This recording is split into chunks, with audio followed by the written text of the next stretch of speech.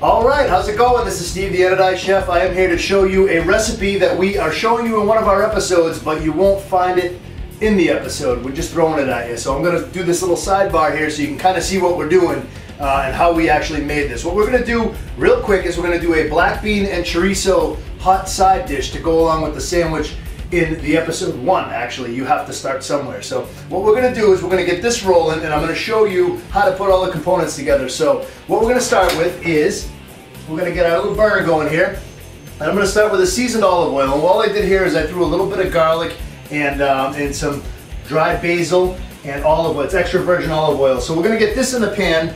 I'm going to get this going, get this good and hot, and we're going to saute up some onions in here. And I've got some nice red onion.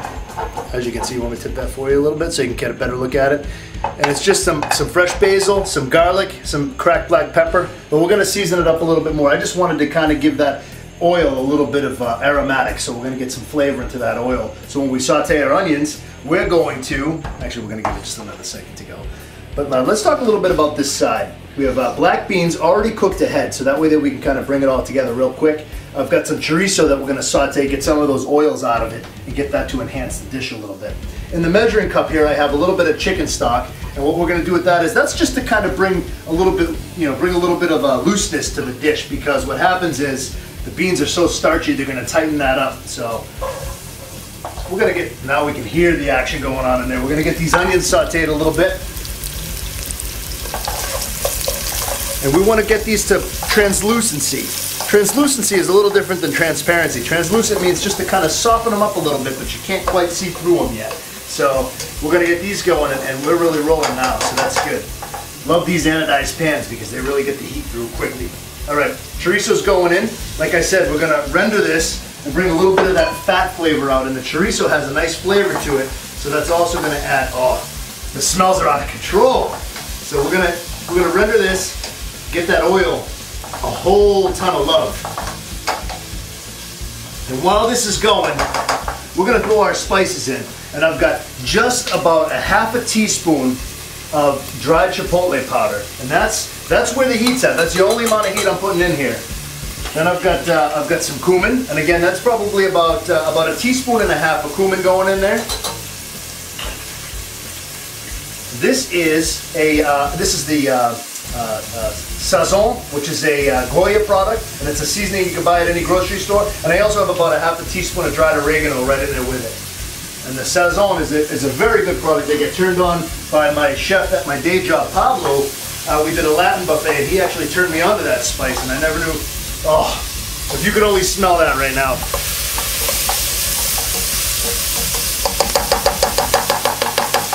Then we're going to put some of these banana peppers in there. We're going to jazz that up, and there's not really a whole lot of heat in these. We're looking really more for the flavor. And some fresh cilantro, and that's probably about a tablespoon, maybe a little more than a tablespoon, but you can go as much as you want on that because there's nothing better than fresh herbs. So, and one thing to remember when you're using fresh versus dry is you always want to use about twice as much fresh as you do dry, because the dried stuff has a more concentrated flavor, and the fresh stuff is going to give you more of that gardening taste, so you want to get the robustness out of it by going. Now we'll go right in with the black beans, and as you can see, once we get in there,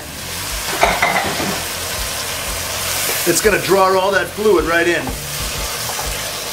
Oh, listen to that. Listen to the love that's going on in that pan right there. So this is what we got here. We've got the black beans with the sausage, the onions, and the peppers with all that seasoning in there. If you could only smell it now.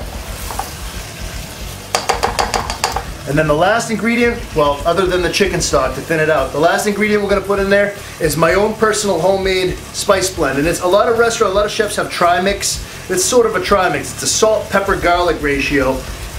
And I'm putting that in there just to kind of bring the rest of those flavors out.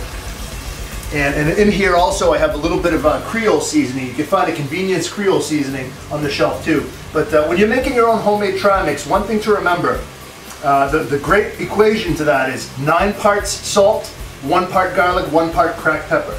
And I know that's kind of a little tricky, but if you picture like a teaspoon in your hand, 9 teaspoons of salt, 1 teaspoon of garlic, 1 teaspoon of pepper, you get the perfect balance every time. And then you can throw it in like Emerald's bam, you know, that essence that he's got there.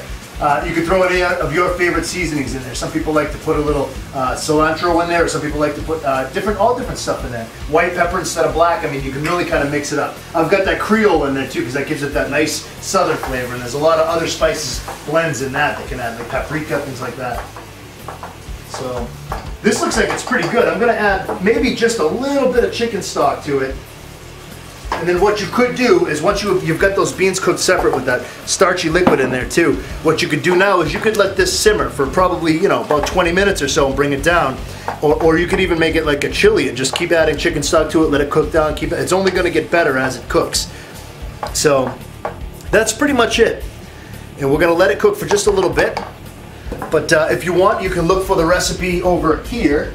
If you click on the link, you'll see the recipe in full, and it'll walk you through step by step. But I want to thank you for checking this out, and we will see you next time. Don't forget to click on the episodes and check us out. Thank you very much. We'll see you next time.